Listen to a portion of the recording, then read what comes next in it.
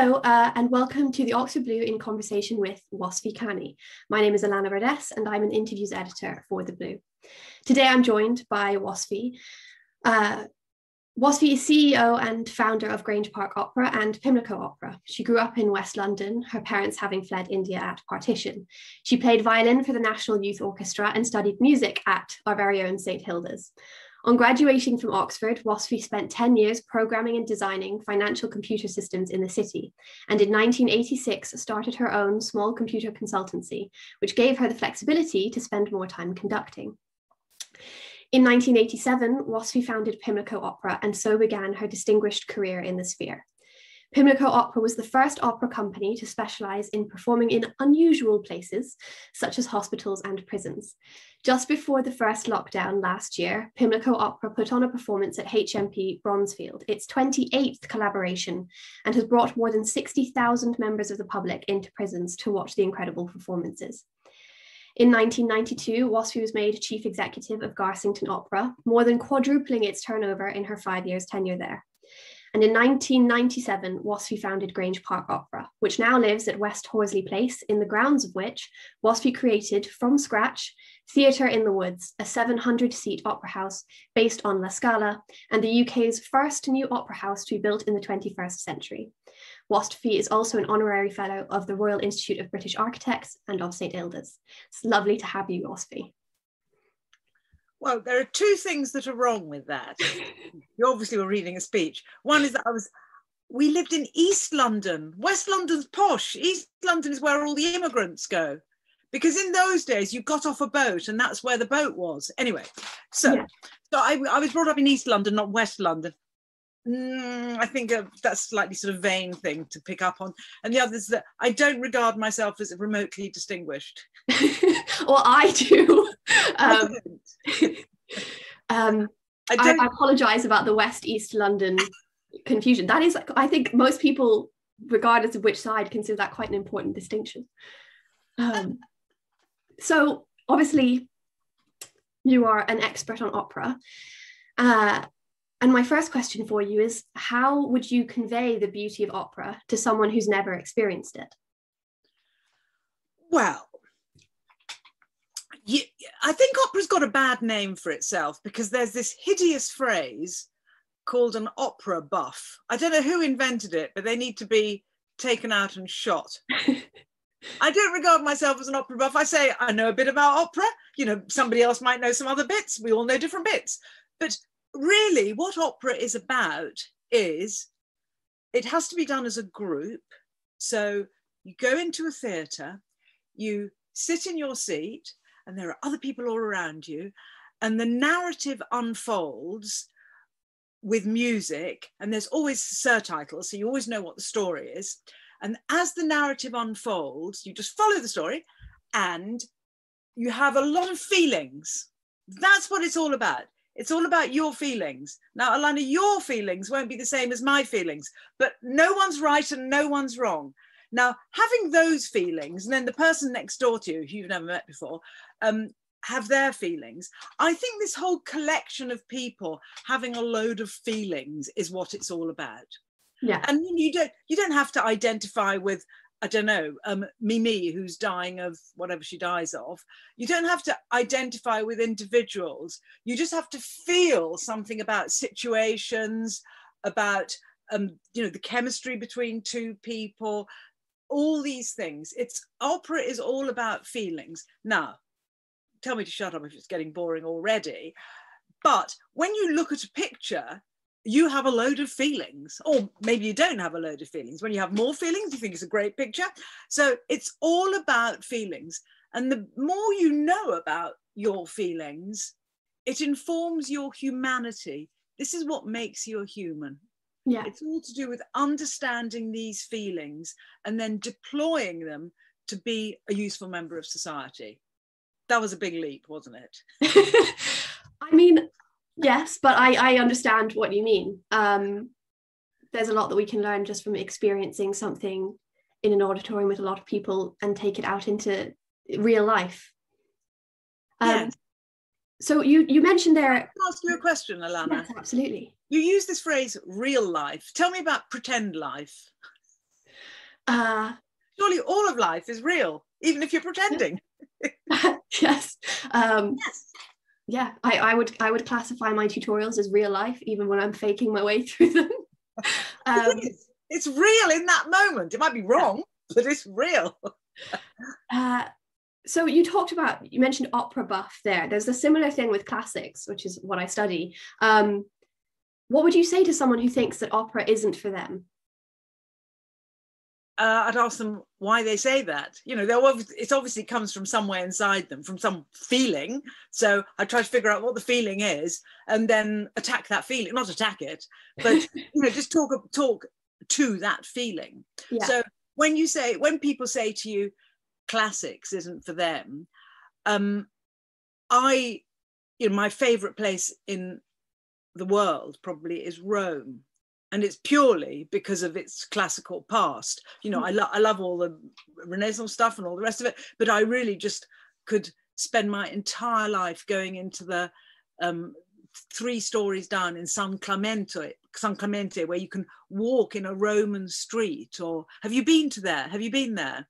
I was in Rome for 36 hours, so I've seen as much as possible, but not. Well, you're very young. I'm 65. I've had to get a bit more in than you. So for the same reason, you know, what would you say about if somebody said to you, classics isn't for them, or you know, the ancient world is of no interest to them? What would you say? Well, I think similarly, probably classics and opera similarly have a bit of a perception problem. So I would say, you know, what's something that interests you, whether that's social, politics, or military history, and say, right, well, here's an example from the classical world.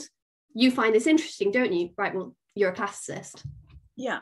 Maybe the word classicist is putting people off. I mean, you're interested in the ancient world. Yes, everything can be found in the ancient world. I totally agree. And everything can be found in opera. You know, name a situation and it probably is replicated at some point in an opera, obliquely or not so obliquely. A bit of a direction change here, but could you tell me something about the person who introduced you to music? So my family are all Indian, so they had no experience of Western music at all. And when I was in my primary school in East London, not West London, when I was in my primary school in East London, I remember, so I must have been less than 6 because I was still in the East End. And I remember at one point seeing in the headmistress's room, there was a violin case. And I just thought, there's something about that violin case that bewitched me. I didn't even know what was inside the violin case, but we did have teachers in the school who would play the piano and we'd sing. So this whole thing about musical instruments, I think, is where it started. I then started playing the piano for myself without a teacher.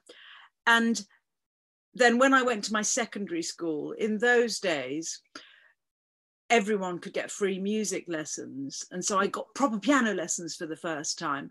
And my piano teacher there was called Gillian Stacey, and she's just died. You know, she's even older than me, so eventually we all have to die.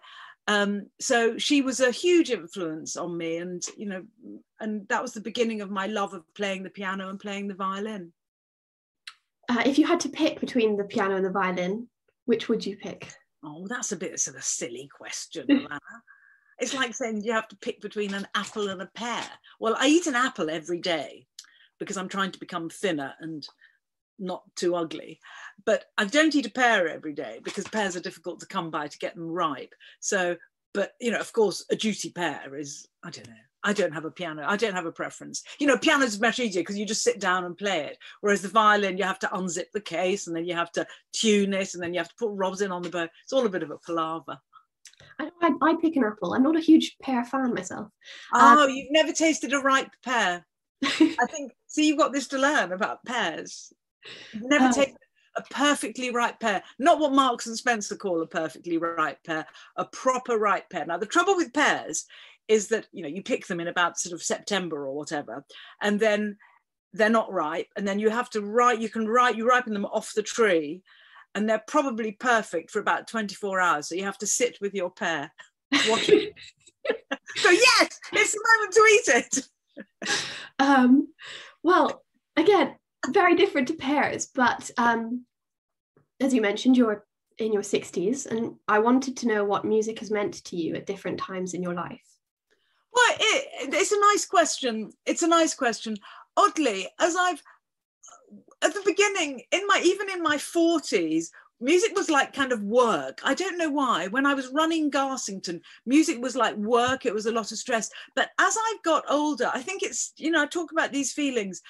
I think maybe as you get older, because you know people who've died and you know all these problems you have in the world. So maybe as you get older, it speaks to you more. And I used to hate just having, music going on in the background. But now my idea of bliss is, there's a wonderful pianist called Alfred Brendel, and Alfred Brendel's complete Beethoven piano sonatas. They're all on YouTube. It's a 10-hour stretch, and I put them on, and I love listening to them.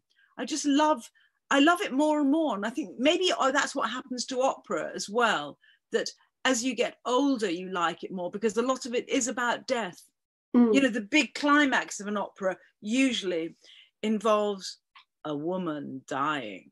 Now, interestingly, I don't know whether this is remotely interesting to your customers, but interestingly, English National Opera has said that they find Madame Butterfly. Do you know the story of Madame Butterfly? Vaguely? Google it.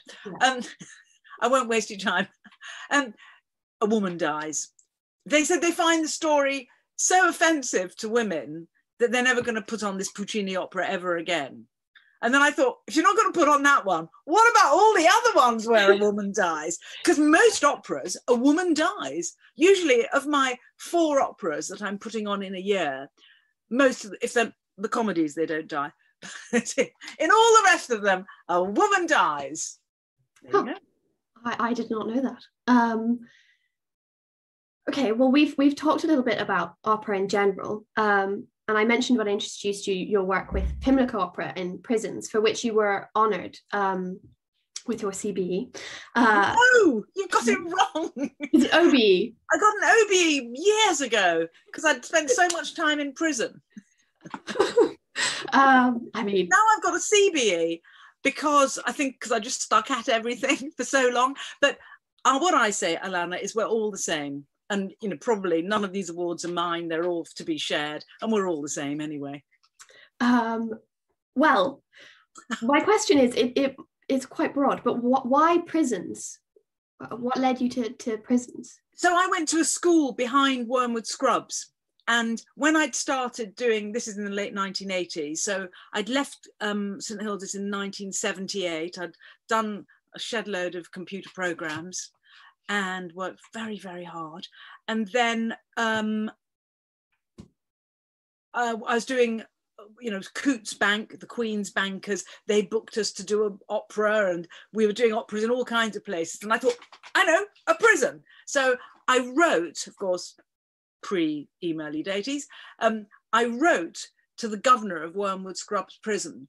And I was very surprised that he rang me up and said, yes, this sounds like a great idea. And I went to see him.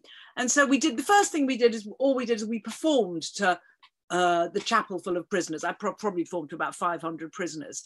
And then my next thing was to do joint collaborations where the prisoners actually participate. And we put them through a 4-week full-time rehearsal period, as we do normal singers. And then we do some performances at the end. And then this gives me the opportunity to tell you one of my many, many prison stories, some of which don't involve a swear word. Not many, I imagine. Not many.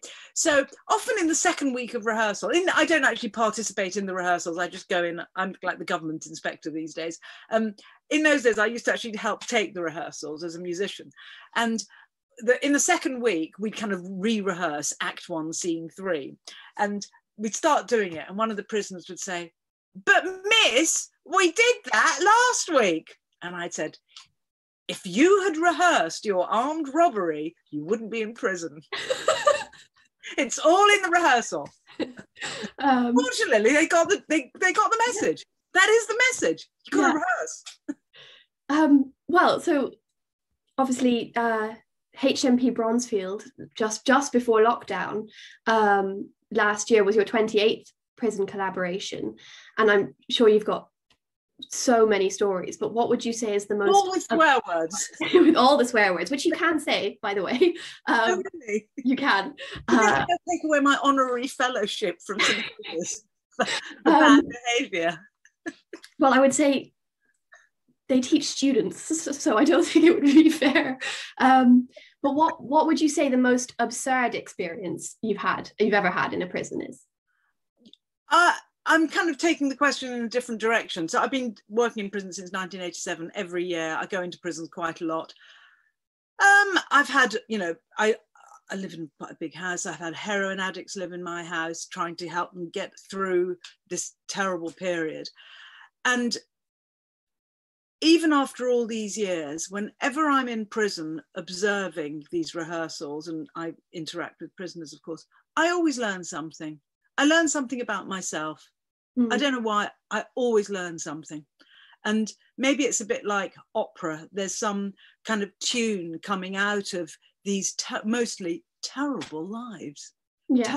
Terrible lives where, it's a statistic that some abnormal number of people, so I don't know, something like 30% of children who get put in care end up in prison. So I do have a load of absurd stories. I have a load of different stories, but I always learn something from it. When we were in Bronzefield in March 2020, it was just before lockdown, and it was like probably the last theatre performance to happen before Boris announced his lockdown. And Bronzefield is one of the biggest women's prisons. I think it is the biggest women's prison in Europe. And one of the tragedies I don't feel sorry for women. I'm not one of those people where everything's bad for women, because I don't think everything is bad for women. But one of the tragedies of women in prison, I'm going to ask you a question. There are 85,000 people in prison in Britain today. How many do you think are women? 45,000? 5! Oh, you failed! You failed! 5,000 are women. So the problem is you have very few women's prisons. So they're locked up a long way from any kind of support network that they've got. Their children are put into care. Then there's a high likelihood that their children will end up in prison, because putting a child into care isn't the way forward. But there's nothing else they can do with these children from very chaotic backgrounds. Yeah, Bronzefield is a particularly sad place, and you have this huge population of women, some of who've done some very, very serious things. But even though they've done serious things, I'm not there to judge them. And I genuinely do think that it is our role to make these into useful members of society. I say, I want you all to become taxpayers. Yeah. Well? No, I think it's really important and interesting to hear you say that you always learn something from the people that you meet. Yes, but in prison I always meet I always learn something, but generally I'd say everyone has a story. However dreary you think they are, everyone has a little story, and you just need to find the key, and there's a bit of gold in them. Yeah. Should we swap jobs and you can become the interviewer? Why am I becoming the interviewer? Well, no, finding the story. What? Finding the story in people. Finding the story in people. Everyone has a story. And my friend who says that is a Balliol. You're not a Balliol, you're at Trinity, aren't you? Yes, we don't like the Balliol students. Okay, so a Balliol man who has been called the second most dangerous man in Britain, who was Jeremy Corbyn's head of communications, Seamus Milne. And when I was at Oxford, I sort of hung out with him. And this guy's unbelievably clever, has an incredibly interesting life, but he says everyone has a story. Isn't that a lovely idea? Yeah, lovely.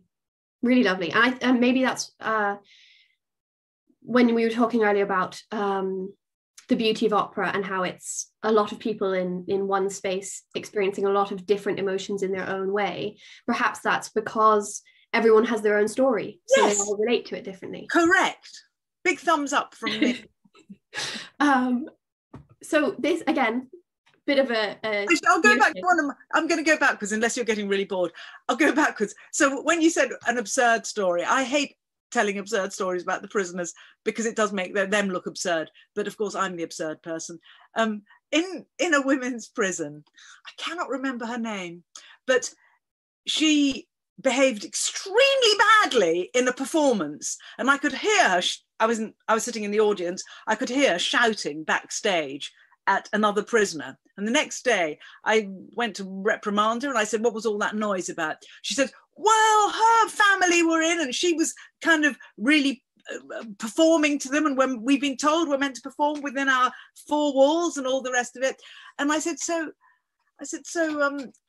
Fiona, is your family not coming to see you? And she burst into tears because their families are allowed to come. And she burst into tears and I said, so what happened? And then she wanted to tell me her story. And what had happened is that she had one child who was going to come and see, and a sort of pretty grown up child, I think, who was going to come and see her on Christmas Day. And she'd made the cake or the turkey and she had her cards out and he didn't turn up. Celtic family, these are chaotic families. And in her fury, so he never turned up. In her fury, she set fire to her Christmas cards and which of course she lives in a flat, so you end up with potentially a building going up in smoke, which sounds ridiculous, but it's a serious offence. It's an arson offence. She got taken into prison. And then she said, and she explained the tragedy of, the idea of not seeing her child. And then she said, but, I'm sure the electric's gone off, so I don't know what's happened to that turkey in the fridge. And my Christmas tree's still in the window. And I said I'd try to organise for the Christmas tree to be taken out of the window, but I couldn't really do anything about the fridge. Yeah. So you just, when you're in prison, you have no contact. You have very little contact with the outside world. So even I'm a help.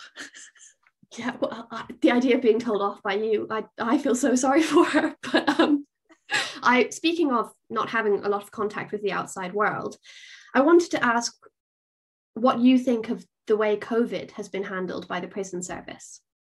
Well, so right at the beginning, we left prison and they immediately went into a very serious lockdown. So they've got all the staff coming in from, so a prison of 500 prisoners probably has 500 staff, if you count all the shifts and everything, and all the ancillary staff providing meals. So 500 people, they're all living with their families. So every day you're coming in with torrents of coronavirus. This is March 2020.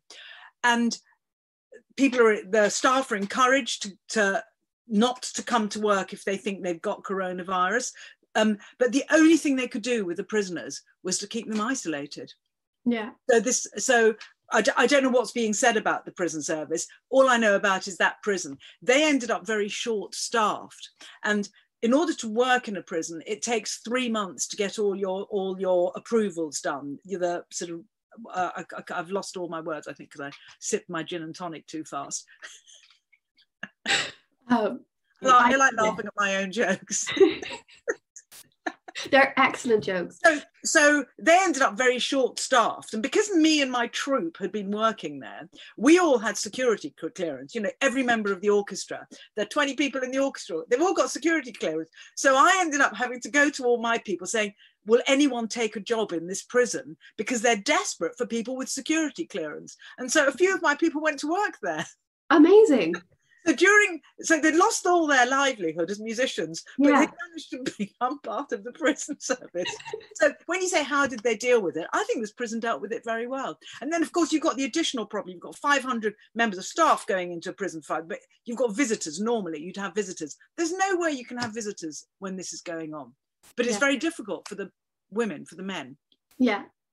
Very isolating, but from the sounds of it, unnecessary measure. What do other people say about the prison service? And I think there was criticism about how isolating it was for prisoners, and I personally cannot see another way of dealing with this. Yeah, logically, if you've got a highly contagious virus, and you've got these people in a confined space, and they're generally not amenable to being told what to do, Yeah. I cannot see another way of dealing with it.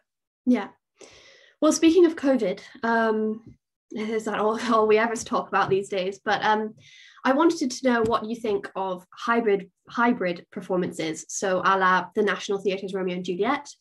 You have to translate that into English for me. What's a hybrid performance? I don't know, but I keep track of all the opera stuff, but like filmed long pointless walks, which is what I do. Filmed theatre, so the stage kind of becomes another character in the play, is probably the best way I can describe it.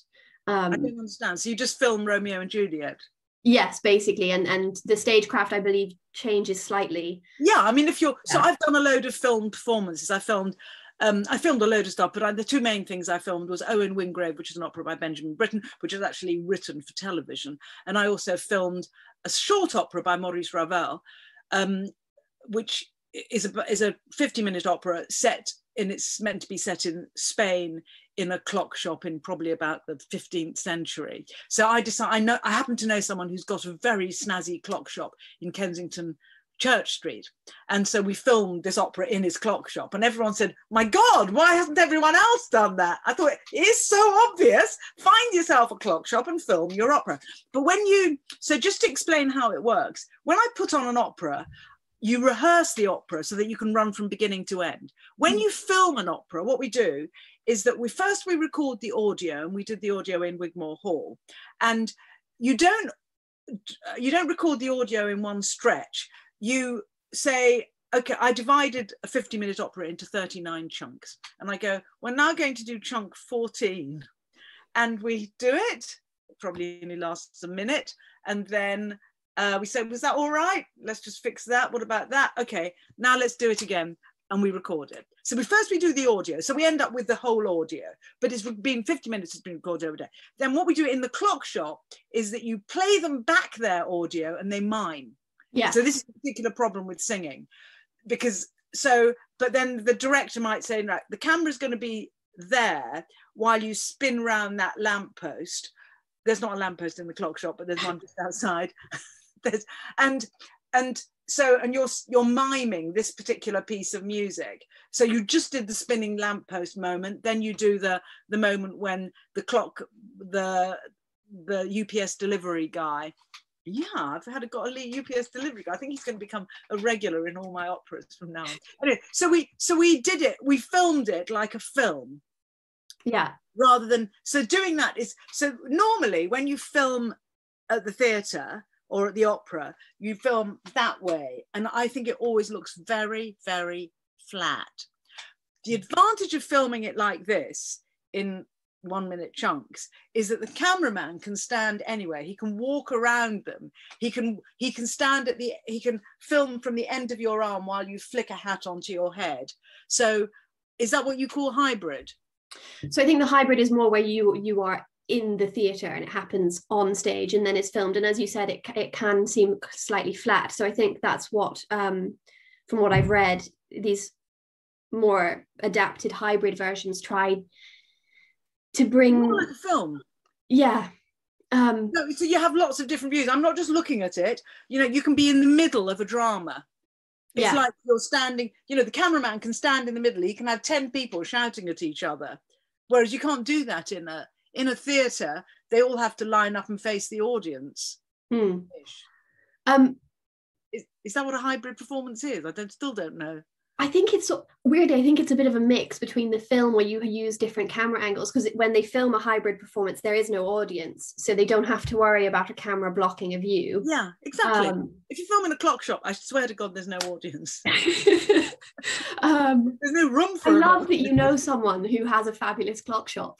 And actually I was going to ask, the hybrid performances, obviously it's theatre, it's spoken. I was going to ask about how that translates to opera with the singing, but you've already answered that with the... Well, because you can't sing, I can't sing for a whole day. I can't sing anyway, but my singers can't sing for a whole day, but all they do is mime to themselves. And Yeah. we once we've recorded the audio, we give them 5 days to learn how they sang it the first time and make sure they sing it the same way again. Yeah, definitely. Okay, so again, slight pivot, but you've worked with young people quite a lot, younger than me even. And I wanted to ask you if you fear for the arts in this country, given the level of musical education in the state school system. I want you to all read a book by Orlando Figes, Figes, called The Europeans. Yeah. And he describes how in the 19th century, particularly, the railways knitted Europe together, and Europe became one place, and European culture then moved from country to country. Britain has, because of the Channel, has always been rather isolated in terms of culture. And you should see or historically it has been. There's Henry Purcell, who died in 1695, and there's not really a serious British composer until Benjamin Britten. I'm not anti-British or anything, but my tutor at Merton used to say, I said, well, why does this big hole in British culture happen when Europe's, flourishing and Russia's interacting with Europe? And he said, well, always Britain has been more interested in hunting, shooting and fishing than in culture. And this is exemplified by, in Britain, you have your small townhouse and you have your great country mansion. In Italy, you have your palazzo in town and you have your casino, your little house in the country. And, we like a little bit of hunting, but it's only a little bit of hunting. Whereas life is really conducted in cities. So when you say, do you fear for the arts? I mean, also during this period, Angela Merkel, as soon as it happened, she immediately gave the arts billions. And, German, they're just very cultured countries. Germany, when a good young singer in Britain, their ideal first job would be in a German theatre. There are many, many German opera houses. There are many Italian opera houses. Germany's got the money, of course. But here, generally, society at large hasn't ever valued culture very much. Yeah. So it's not so much it's a modern development. It's a case of same old priorities. Yeah. Yeah. They like a bit of hunt. The rich like to hunt and shoot and fish. And that's how they show off. They don't really want to put their money into culture. And I know, well, of course, flat art, paintings is an investment. And so, many people say 20% of your wealth should be in art. Yeah. Because you can sell it on. But that's sort of the idea of economic. Just shoveling money to make opera happen or theatre happen hasn't really happened in Britain forever. So here's an interesting question. I think certainly myself and lots of my friends, my family, we've all come to appreciate the joy that theatre, opera, film, TV brings in lockdown as entertainment. Do you think COVID in a way might shift priorities at all? What, so that people don't want to go to a live performance? No, so that people do. Don't, I don't know. You'll still be there. I've got to be there anyway. I don't know, would they shift? Well, I hope people have noticed the difference between watching something on a screen and actually watching some real people, singing their guts out and some people scraping away in the orchestra pit.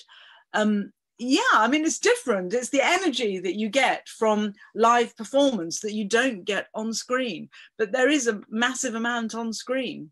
Yeah, I think it's funny because my biggest regret pre-COVID was not going to see, now that COVID has happened, was not going to see more live music.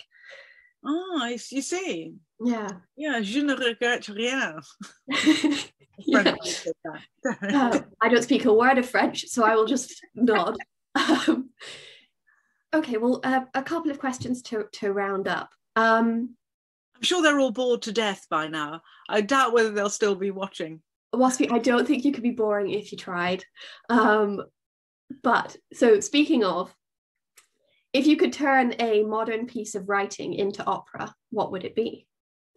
A modern piece of writing? Yeah. Of course, I'm not going to tell you my answer because I actually want to do it. Okay. Somebody will steal my idea. Yeah. It's happened to me before. Never tell people your best idea. I've got a couple of ideas. Sorry. No, that's okay. I will just wait in anticipation. Watch this space. All right. Well, then my last question for you is, if we live and learn, what have you learned? Just since I was born in 1956? Yeah. What was one piece of advice you'd give to someone like me, 19?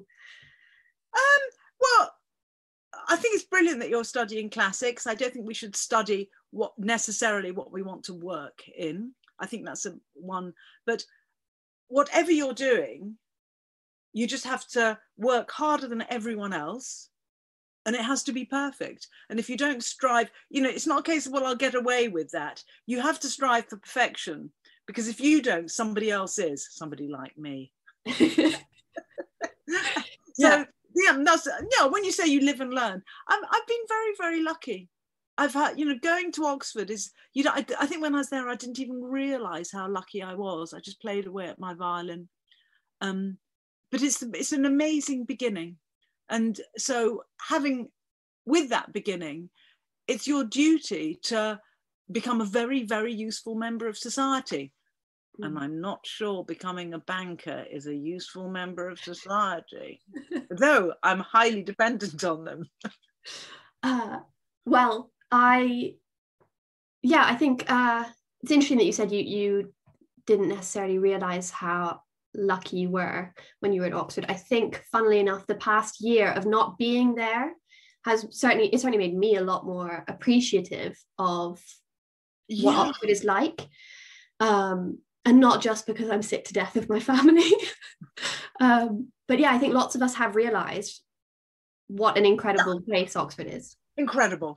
And I mean, the quality of teaching but all, the surroundings are amazing, but the quality of teaching, and you have to devour every moment of teaching, because I actually do regret that there was more teaching that I didn't devour. But however, in fact, I'm now apparently allowed to go to any lecture I like because I was made a fellow of my college, so I can start learning again. I'll keep an eye out for you in exam school. Thank you so much for joining me. It was lovely to have you.